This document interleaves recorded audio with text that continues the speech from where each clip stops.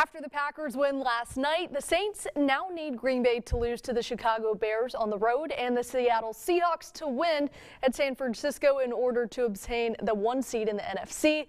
New Orleans needs to also take care of business in Carolina and close out the regular season with a victory for that to happen. And not only is the 1 seed on the table, but also history, as the Black and Gold would be the first team to ever sweep the NFC South with a win over the Panthers. Drew Brees mentioned that it would be a great accomplishment, but is more focused on getting primed for the playoffs.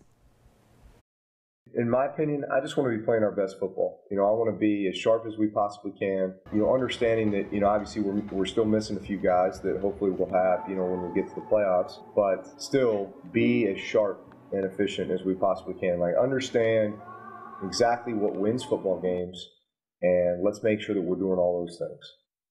And the Saints will be without linebacker Quan Alexander, who was just placed on IR. For your Go Black and Gold report, I'm Brooke Kirchhoffer.